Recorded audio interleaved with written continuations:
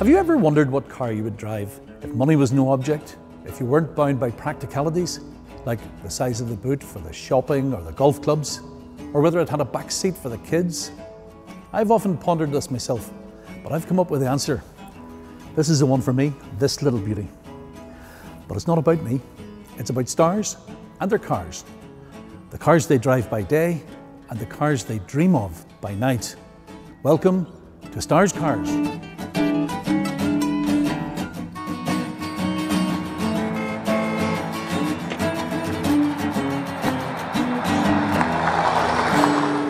Well, I'm here with grumpy grandad Joe from the Derry Girls, the lovely Ian McElhinney. Not so grumpy really, are you, Ian? I try not to be. I'm getting a bit grumpy these days with the length of the COVID-19. We're all tired of it by now, but there you go, we have to live with it, and that's that. You arrived in this lovely Jaguar. Yeah. I take it you're not grumpy when you're driving this car? Love driving the Jag. You know, this is a very comfortable car, it's very quiet, it's very smooth. You feel relaxed, you feel secure. Nice solid car. It's automatic, which at one time I wouldn't have had any interest in an automatic when I was a young fella. I loved racing the gears. To be honest, I'm not like a car nut at all. In fact, for years I drove whatever came along that was affordable and did the job. But other than that, I've always kind of like looked out for older cars. So I had a Jag once before and I really liked it, and I've had this one now for just about 2.5 years. But they're all old cars. Yeah, they are old cars, yet you're a very successful actor these days. Tell me a bit about, you know, you're successful now with Derry Girls and with Game of Thrones, and obviously you've been in a lot of other stuff as well. Yeah. Tell me a bit about your career, how you got into acting and, you know, how you got to where you are now. I got the bug when I was about 16, and I thought I was going to go to drama school after school, or that I might. But I was also a pretty good student, and my parents said, you go off and get a degree. So I did get a degree, and I spent most of my time whilst getting the degree doing plays with the University Dramatic Society and things like that. And I tried to give it up, but I kind of knew that somewhere along the line I would probably have to do it. And I was eventually 30 before I said, right, I was already, by that stage I was already teaching. But I kind of knew, you know, the acting bug wasn't going to go away, so I decided, right, give it a go. If it works, it works. If it doesn't, it doesn't, but at least you'll have got it out of your system. When you were cast for Derry Girls, they were obviously looking for a grumpy old man. Yeah, yeah. Do you think, did you ever wonder why they went looking for you?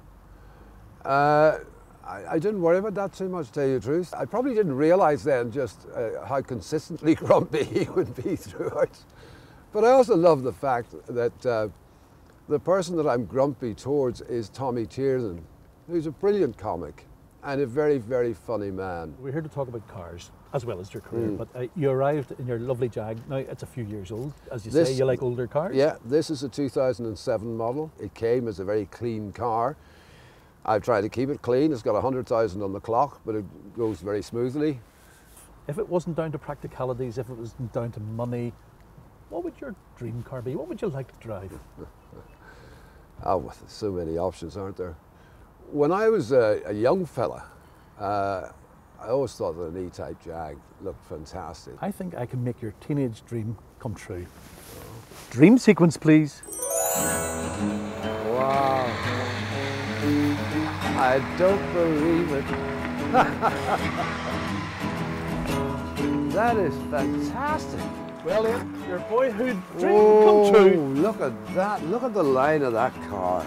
You know, God knows what the engine's like, but the design is stunning, you know. 1962? 16,000 miles on the clock, and yours for £150,000. Oh, that's what it's worth. Slip. Get in, have a go. Beautiful. Take it for a drive. Right. Now, this is the bit you imagine when you're 17 or 18. It's not so easy when you're my age, but anyway, not to worry. Well, that's probably reversed. Let's see. Yeah. This should be first.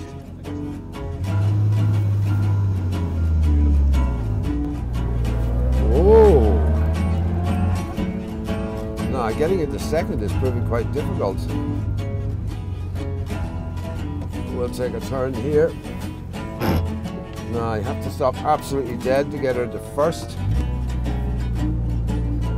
And needless to say, being an old car, it's no power steering, so the steering's very tight. Now you see me, now you don't.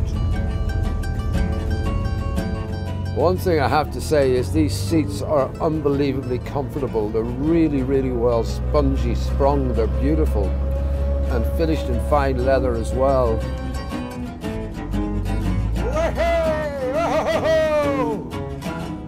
Clean into second that time, just needed a little bit more courage with the gear stick. Steering wheel may not be great, but it looks beautiful, it's very elegant. Here we go, up into third, yes, yes! We might even manage fourth this time. Fourth, yes! Third, yes! Getting used to this gear stick now, this is great. Yes, there we go, really getting into the way of it now. Whee. Oh yeah, now I'm getting excited. Now I'm beginning to feel like a racing driver. Yes, yes, yes. We could get into this after all. There we go, we're in second again.